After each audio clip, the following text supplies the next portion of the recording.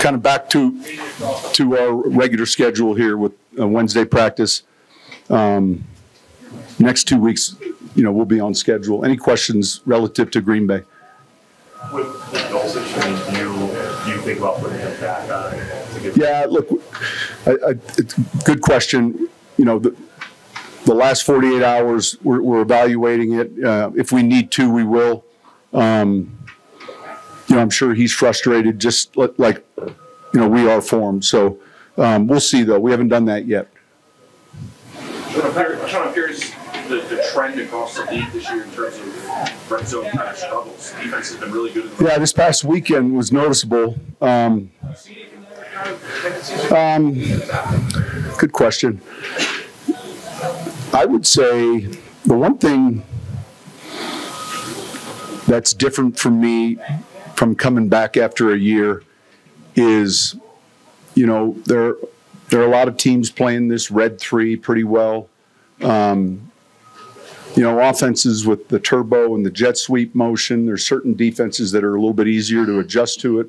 Now in the red zone, I can't speak for the season, and I'd like to be not involved in that trend. But that being said, that I know it's always a long night. There's a lot you study. It starts with the running game. I've said that before, and we need to be better in that area. I think we started off the season pretty well, and then of late it hasn't been as good. And so those third down snaps in the red zone are real critical. I've said this before. It's a 4-point play really. If a third down's converted in the red zone, there's this big jump in touchdown percentages. And then what you do on third down in the red zone may not be what you do on third down in the field, obviously, because of your space. So, a lot of attention to detail from a league standpoint. I was aware that we talked about it, the other day. So, we just got to focus on what we're seeing. No, go ahead. You had a follow-up. Follow up on it. How does the mobility of your quarterback kind of change things specifically? Well, I think in general, and this goes back to Bill Walsh. He wanted quarterbacks that could move. Montana to some extent was pretty athletic in the pocket. Then he had Young, who became obviously more of a threat. And so we're seeing more of that. And look, a lot of times when we talk about these off-schedule plays, it's because the pocket is off schedule a little bit. And we don't live in that perfect world. So we can practice it on 7-on-7, routes on air. And then one of the things that I think Russ does a good job with is he will work, certain plays even on air where he'll flush and get the reactions accordingly. And so, that's something that,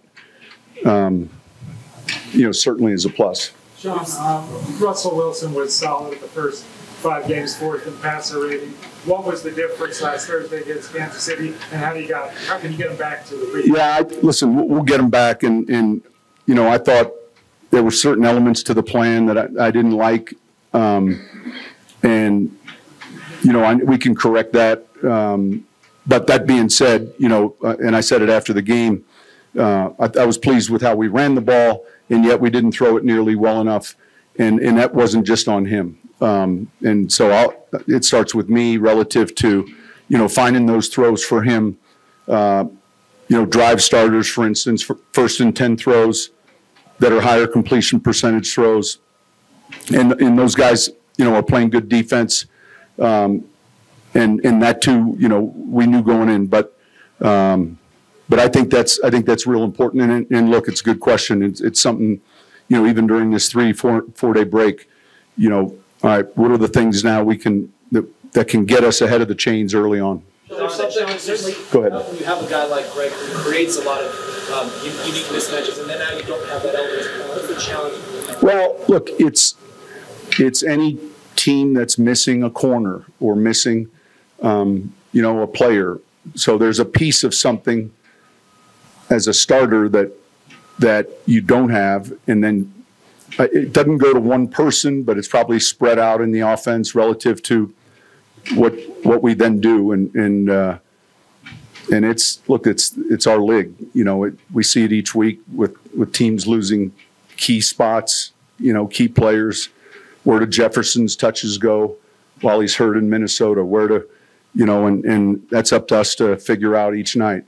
Sean, Green Bay's had an alternate quarterback for 30 years. What's it like? Is there, I guess, a transition? Yeah, look, when I first got into the league in '97, it was with the Eagles. And one of my jobs as a young coach was cutting up, all of Green Bay's offense. At that time, it was Holmgren, it was Favre. I had to cut up Sanford. There was like 6 teams that I was in charge of each week. And then over the years, always having coached in the NFC, we saw the transition from Brett to Aaron. And you don't take that for granted. That's a lot. So I'm sure there's a lot of pressure that goes with that. And, here's another young player that has waited and has this opportunity. And so, it is what it is. You have a transition like that, and eventually some of these elite players move on, and who's next? And so in the meantime, how do you, and I don't want to say young player, but young relative to starting, you help him with good defense, with a running game. You help him with elements as he progresses. And look, they've groomed and trained, and they were drafting quarterbacks as a commodity long before anyone else in the league was. They were drafting Brunell, Ty Detmer, Aaron Brooks, and then trading these players if they, and so they were kind of ahead of the curve, and that goes all the way back to Ron Wolf and a credit to, everyone that was involved in that process. So Ted Thompson, late Ted Thompson, that was, pretty smart business really looking at it relative to how important that position is. You talked about how good teams are in home games, they win road games, they win December, November, but how critical is it to strike up that home field? Yeah, look, we have to take advantage of that. And, we've got great crowd noise. Our fans are fantastic. I just finished talking about it. We got a stretch of 2 weeks in a row here at home. And so I think that's important. You haven't gotten out to the start you wanted, obviously, and you had expectations coming into the season. Now, what is the message that Broncos countries are trying to get back? Look, there's a fine line here between a groove and a rut. And, you take a look at, I'll give you an example. Detroit, a year ago was sitting, and I watched it as a media member covering. They had a handful of tough losses. They were 1-6. I know Dan well, and, you keep fighting. There's a grit element involved, some mental toughness that's involved. And then pretty soon, here they are at the end of the season. They win. They're eliminated before that game played, but they were in that contention.